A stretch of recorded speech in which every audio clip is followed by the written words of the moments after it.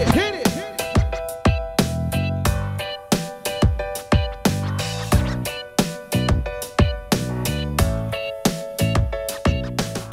Well, hello there, friends, and welcome back to the Marley Bird YouTube channel and part 3 of this 3-part video series for the My First Knit Toe-Up Socks.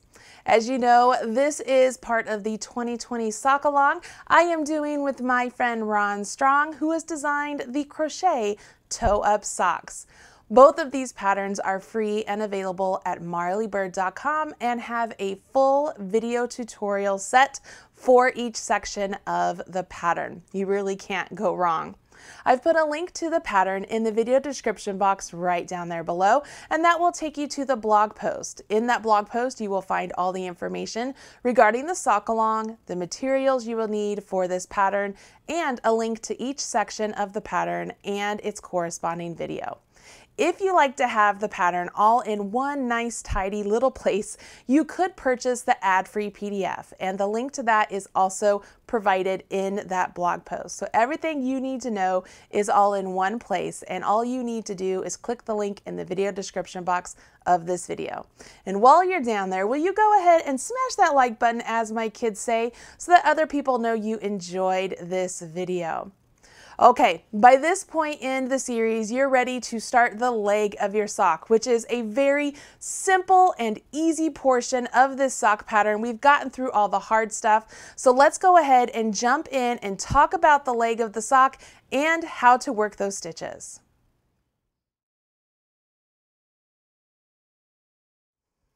At the end of part 2, you had finished your sock all the way up to about right there. So for part 3, we are going to work on this portion of the sock.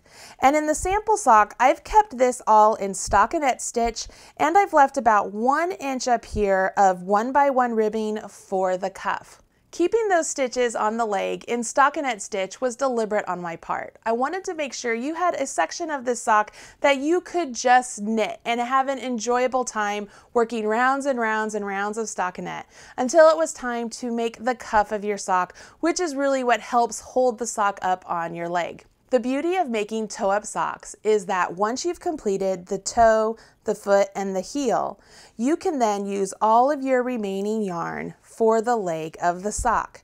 Simply work the leg up until you have enough yarn remaining for about 1 inch worth of ribbing, and then you are done. You have no waste left over, which means you're not going to have any random scraps of sock yarn just laying around. You're going to have a pair of socks that used all of the yarn to make them. Pretty convenient, right? Now that we know what we are working on in this video, let's pull in the swatch from part 2's video. And this is what we worked on together in part 2. We did the entire heel of our sock, and we are getting ready to continue on working the leg of our sock. I have my yarn coming off of the needle that's in back there, okay? So those would have been my heel stitches. These are my instep stitches. And if I want to continue on working in stockinette, I will move that back needle to the cord, and I will just knit all of these stitches on the front needle. And this is my needle 1 because I still have my marker in place. So I simply just knit these stitches. And if I'm working the leg in stockinette stitch, I will just do round and round and round of rounds of knit stitches. And this is the part in the pattern that if you wanted to transfer over to 9-inch circulars, you could do that. If you wanted to use 2 circulars, you could do that. If you wanted to do magic loop like I'm doing, you could do that. Or heck, if you wanted to transition to double pointed needles, you could do that. Now, what I'm doing here is nothing new. It's basically exactly what you did for the foot of your sock. I am just getting my stitches or my needles back into a starting position, moving the needle that is in back, right back there, to the cord, and continuing on in stockinette stitch.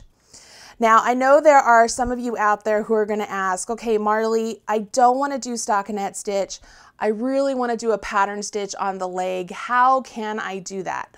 Well, if you want to do a pattern stitch that works on the leg, the first thing I'm going to suggest is that instead of starting your pattern stitch directly after you do your heel, work a couple rounds of stockinette just to give yourself a little bit of extra plain Jane fabric beyond your heel.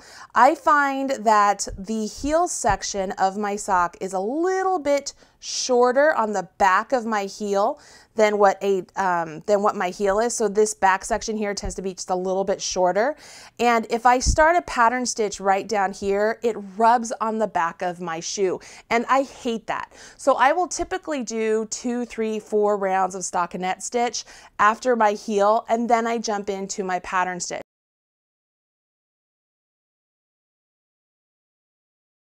That's the first thing I'm going to mention. The second thing I'm going to mention is before you can add a pattern stitch, you need to count your stitches on your needle once again.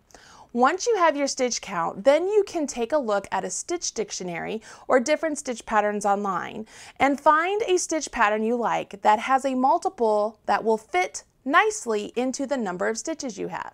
So for example, if you have 60 stitches, you could do something that has a multiple of 2, of 3, of 6, of 10, of 5, of 30, of 20, you know, so on and so forth. You see where I'm going with this, right? As long as your stitch multiple will fit nicely in the number of stitches you have, you can pretty much choose any stitch pattern you want. You do want to be careful though if you're using a pattern that has the fabric get a little bit too wide, like maybe a seed stitch, or if it has the fabric get a little bit too narrow, like maybe a cable. Cables tend to pull in a little bit more. Seed stitch tends to get your stitches a little bit wider.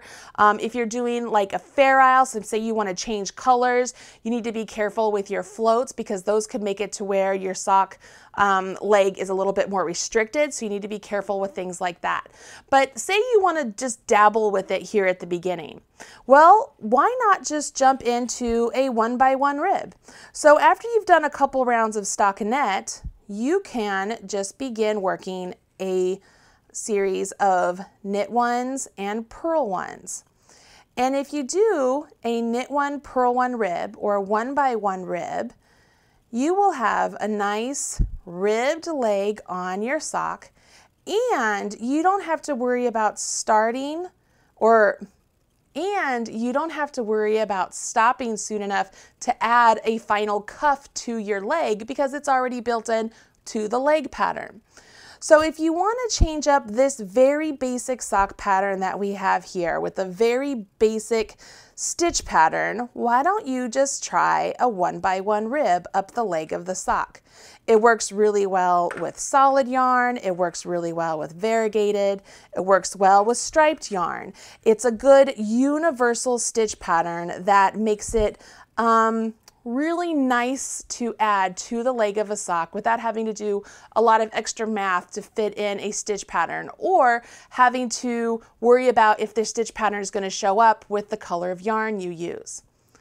If you do a 1x1 rib, make sure you make note of what your last stitch is that you did over here. So mine was a purl. So that way the first stitch you do over here can be the next stitch in the sequence. So it will be a knit. You just don't want to have, like, if that was a purl, I don't want to start with the purl because then I'll have 2 purls side by side. You know what I mean? And as long as you do that, especially here on the first round, you are setting yourself up with this 1x1 rib pattern. And then on each of the following rounds, you will knit your knits and purl your purls. So when I get to the end of this round, I really don't have to think too much more about if I'm knitting or purling. I just need to pay attention to the stitch that I'm actually getting ready to work into. And let me show you what I mean. Conveniently, for those of you who are just going to keep things in stockinette and then eventually go to ribbing, this section works for you too, because this is how you do 1x1 ribbing, which is the final cuff of your pattern. All right, so here I am. I've done my first round of knit one, purl one. So I'm starting my second round, and I can see here this first stitch. See how it's a knit stitch? So I know, because I'm doing a ribbing, I'm going to knit that stitch. Slip my marker. I'm looking at a purl, so I know I'm going to purl that stitch. I'm looking at a knit, I knit it. Looking at a purl, I purl it. So on and so forth. Makes it very easy. One great thing about working a ribbed pattern down the leg of your sock, if you don't want to do stockinette, as I mentioned, is you don't have to stop short to do the cuff. The other thing is it just breaks up the monotony of doing stockinette stitch the whole time. For me, I get really bored working stockinette stitch the whole time, and so I like to throw in a stitch pattern that's very easy to memorize, and a 1x1 rib is very easy to memorize. It's also really easy for me because I hold my yarn continental, so moving the yarn between my needles when I go from a knit to a purl is really effortless. So I find ribbing patterns very calming and soothing for me to work up. And you just simply knit your knits and purl your purls as you're working all the way around your sock. Pretty easy stuff. Now, another thing I do want to mention is that some of you might be asking yourself, Marley, I've seen socks before where the top of the sock actually has a stitch pattern on it. Can we do that with this sock pattern? The answer is yes. Let's take a look at another sock I have here. And granted, this one was made from the top all the way down. And those of you who did my first series of my first socks might notice the construction of this as a heel flap top down sock. But you will notice that there is a ribbed pattern on the leg, and I carried that rib pattern all the way down the top of the sock.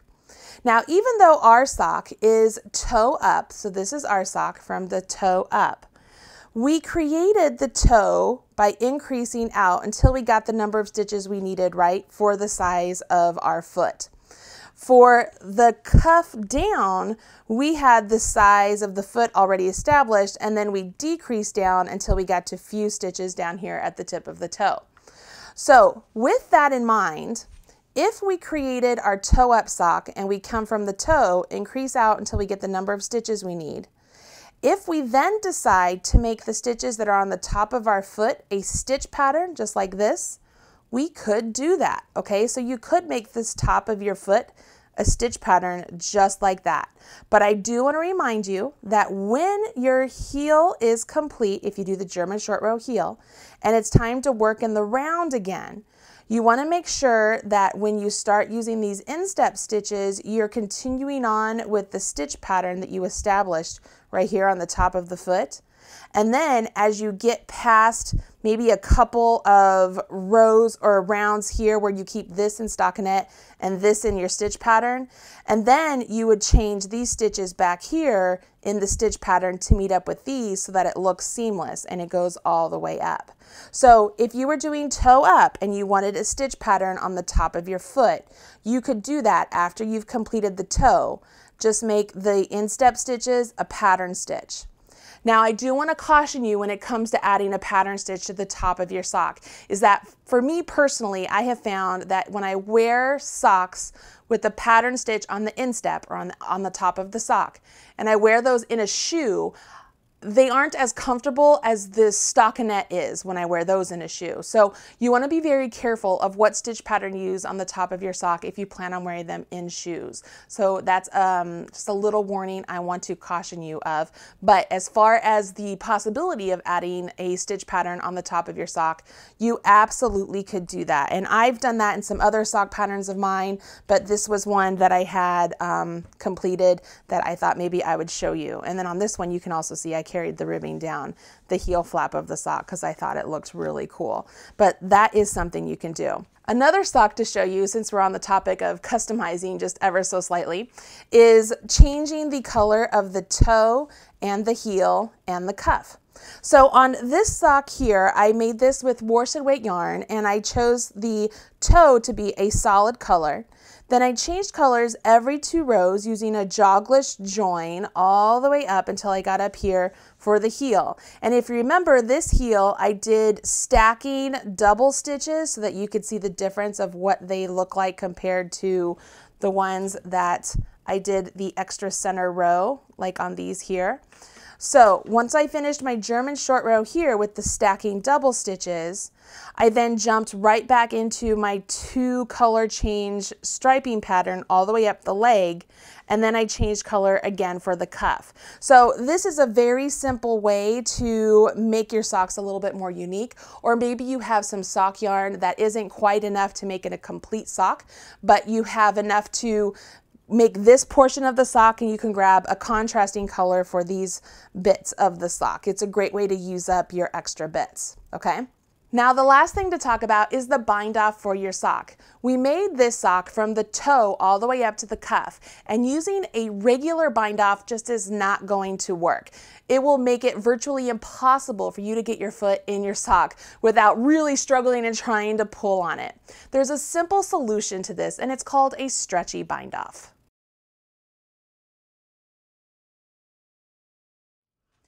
Let's pull in our little sample swatch right here. And obviously this is nowhere near to the leg length I would want before I did a stretchy bind off, but I don't want to take the time to make it longer to show you in the video. So we're going to imagine this is as long as I want the leg of my sock to be, and we're going to start the stretchy bind off.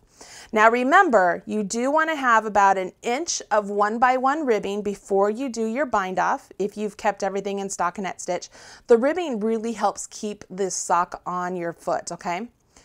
You want to work in pattern. So if I am in a 1x1 pattern, I knit 1 stitch, I will remove my marker because I'm going to be binding off, and then I purl the next stitch. Now, if this was a normal bind off, I would have this back stitch jump up and over that front one, right? Well, with the stretchy bind off, I use my left hand needle. I go into the front leg of both of those stitches on my right hand needle, and now I knit them together. The next stitch is a knit, so I will knit it. Take my left hand needle, put it in the front leg of those 2 stitches, and knit them together. The next stitch is a purl, so I will purl it. Left hand needle in the front leg of those 2 stitches and knit them together. Next stitch is a knit, so I would knit it. Front leg and knit them. Next stitch is a purl, I purl them. Front leg, knit them together, so on and so forth. You'll notice that these bind off stitches, I want you to see this. See how much stretch they have? I mean, that is so vital to fitting this sock on your actual foot. Let me bring in this one and let me bring in this one. You can see here I have a nice stretchy bind off there, making it so that this sock can actually fit on my foot. And the same thing goes for this one. I have a stretchy bind off there, so I can actually fit this on my foot. And the stretchy bind off is super easy. There are other bind offs out there that will give you some stretch, like the sewn bind off, made famous by Elizabeth Zimmerman. But I find this particular bind off to be super sufficient, very easy to remember, and very useful. I use it quite often when I'm working on shawls or I'm working on a sweater pattern where I need to make sure there's enough stretch in the stitch pattern for me to either fit my big old head through the neck or fit my foot into a sock. So now you can add the stretchy bind off to your knitter's toolbox. And that's everything you need to know to create your first pair of knit toe-up socks.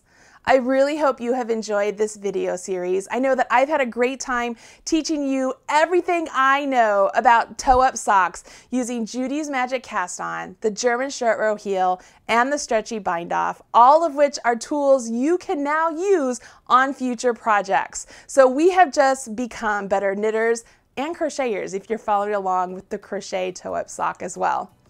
As you work on these socks, make sure you share with me on social media. Use hashtag #MarleyBird so I can see your works in progress and smash your like button. If you get a chance, please leave me a comment below and let me know what your favorite part of this video series was. I would love to know that. Or if you have a suggestion for future videos, let me know that as well. I'll do my best to get you the videos you want. That's it for me, everybody. Until next time, I'm Marley Bird, and this is the Marley Bird YouTube channel. I'll talk to you again very soon. Bye. Thanks so much for joining me on the Marley Bird YouTube channel. If you liked what you saw, don't forget to hit subscribe. I've put a link right over there, or you can watch a couple of the videos I've already selected for you right down there. If you want to follow me on social media, I've put my links right over there. You can have all Marley all the time. Bye guys.